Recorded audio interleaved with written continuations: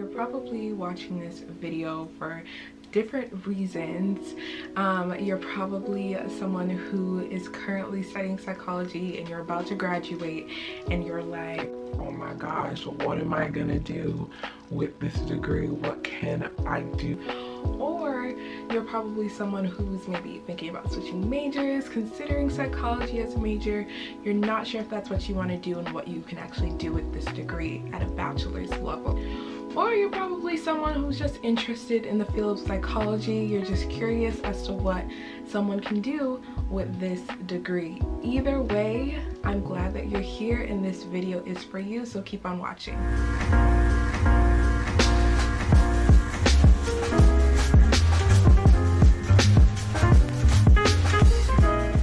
Hello everybody and welcome back to my channel. Today we are going to be talking about 5 different careers or jobs that you can do with a bachelor's degree in psychology. So I am currently a graduate student. I'm currently studying counseling psychology at the graduate level. And when I was an undergrad, I studied psychology and social work. So I have my bachelor's in both psychology and social work, and I also have a minor in communications. So these are some things that I was definitely considering and thinking about before I decided to go straight into grad school. So one of the things that I love most about psychology is that there's so much flexibility and versatility in what you can actually do. And that's what makes this career path so interesting. Some people study psychology and then they end up doing something completely different. So that's completely up to you. I do want to put a couple of disclaimers out there for this particular video. So there are many mental health related positions that do require a graduate degree, at least at the master's level. So when you're kind of listening to these, please be sure to keep that in mind. And that's specifically mental health related to like counseling, therapy, things in that kind of realm. Also keep in mind that salaries do vary state to state when you're looking at these types of jobs, as well as requirements for your state, especially when it comes down to licensure. So let's get right on into these jobs. So the first job that you can do with a bachelor's degree in psychology is become a case manager. So a case manager literally does what the name says. They manage a certain caseload of clients and manage their different needs. So this can look like being in communication with different providers, offering different resources, helping people fill out different applications. So supporting in different application processes are going to look different for each setting that you're in and like what specific case management role that you're taking on. So that can look like helping someone apply for different benefits, helping them with finances, or even housing. Those are just a couple of things. So going back to the setting and population that you would be working with in a case management role, that could look like children and families, that could look like working with those who are experiencing addiction or substance abuse. It really depends on that setting. I interned at a rape crisis counseling center, so I definitely saw the inner workings of what goes into a case management role. My supervisor was a case manager, so I definitely got to see what goes into this role. I can definitely attest to the fact that time management is essential. You are managing such a great caseload of clients and they all have different needs, different deadlines for applications, and you really need to be able to support them and be able to do your research and know what's going on within your local area. So the second job that you can do with a bachelor's degree in psychology is becoming a child care worker. This can look like supervising and monitoring kids, organizing different activities, or just documenting their progress and development depending on the age that they're in. So for preschoolers, you can really be helping them get those creative juices flowing through different activities and play and games, and fostering some of that growth and development as they're preparing to enter into kindergarten. Some settings can include working in before or after care school programs, such as like a YMCA or a Head Start that might be in your local area, or even a child care center or family child care. So child development classes and lifespan development courses are going to be really important for you if this is a route that you want to go in. So be sure to get those electives on your transcript and take those courses while you are completing your undergrad degree. If you do want to get some experience in this field and you don't have your bachelor's degree yet, with a high school diploma you can also work as a teacher's assistant and get some experience in the setting and field, see how you like it. But more pay and responsibility and those leadership positions would come with a bachelor's degree. The third career path job that you can get with a bachelor's degree in psychology is becoming an ABA therapist. So ABA stands for Applied Behavioral Analysis.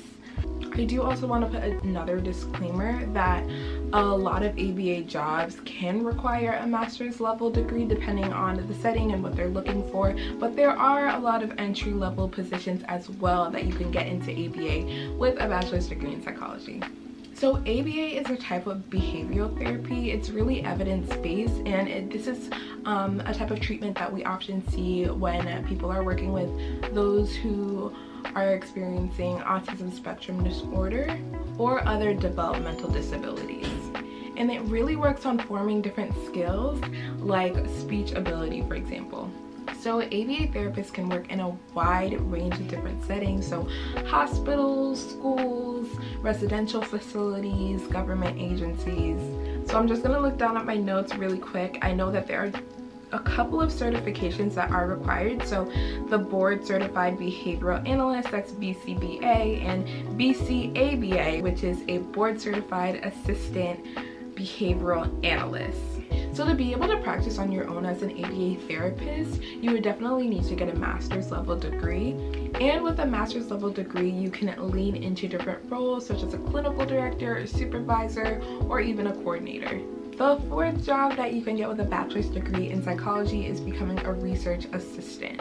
A research assistant is a great way to get right into the field of psychology, especially if you like kind of that back-end work of research. If you really like more of the hands-on work, such as clinical work, maybe research might not be for you, but if you definitely enjoy research and the entire process, this could definitely be something that would work for you.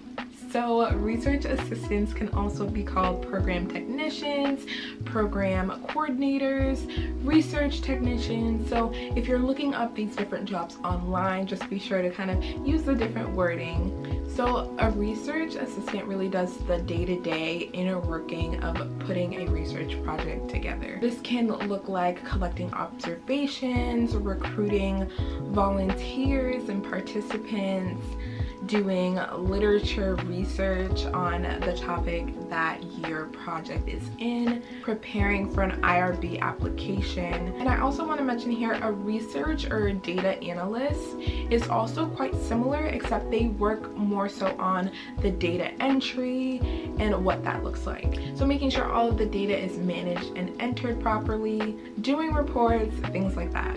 Classes in undergrad that could be really important for someone who wants to go down this path is definitely clinical research as well as statistics. Especially with the data entry, you need to know how to manage the data and actually draw conclusions on whether something is statistically significant.